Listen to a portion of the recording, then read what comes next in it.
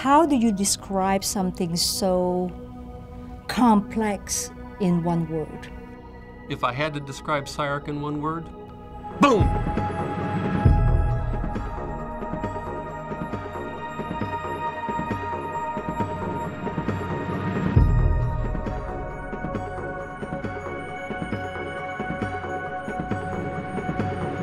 We just started something, and it was working, and then we did it another year, and then 4 years later, there were 100 people there.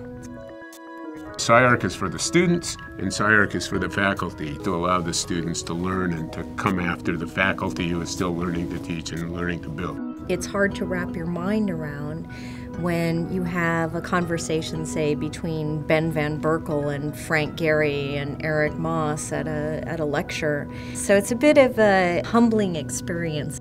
You can't forget this, even just this building. I mean, walking that quarter of a mile, seeing this passion everywhere. I think even having things like the SCI-Arc Gallery, where faculty are asked to exhibit their own work and to present the work, to discuss it with the director, and faculty who are teaching are kind of put on the spot.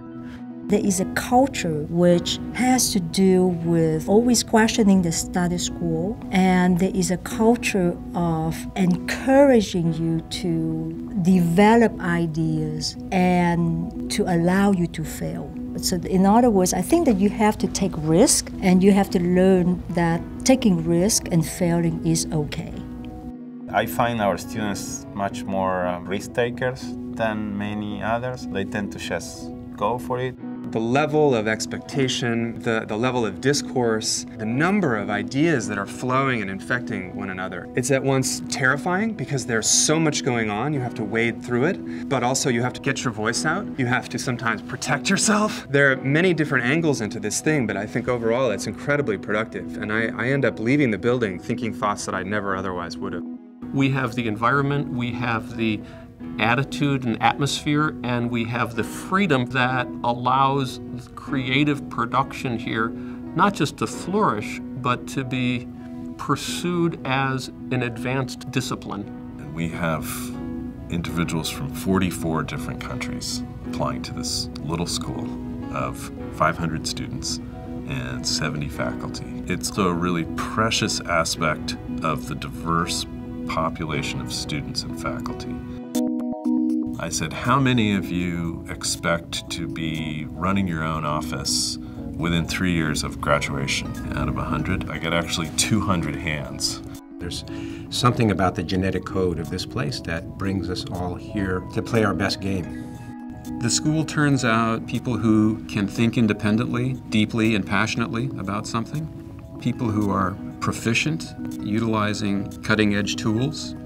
In some ways, the tools that are available to students here at SCI-Arc are ahead of the curve out in the industry. So we see graduates coming out with skills that are not even in the architectural profession right now. They've gone out and they're now in leadership positions in large offices, or they're teaching. I value very much that extended community. It's certainly always strived to be innovative. While it's always strived to do that, it's doing a much, much better job these days of actually achieving innovation. One of the most important things for me is the real qualitative difference of innovation at the school in recent years compared to over its history. We are only a school of architecture. We are fairly nimble, and I think we can move faster and adapt fast to change. What each generation has to do at SCI-Arc is to scrutinize itself and to see where it's strong, to see where it's inadequate, and to be able to acknowledge those inadequacies as well as the adequacies.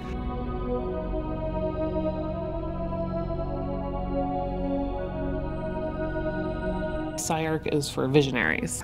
Experimental. Interrogatory. Transformative. SCI-Arc is original. Relevant. A sleepless school. Creation itself. Elastic. Explosive.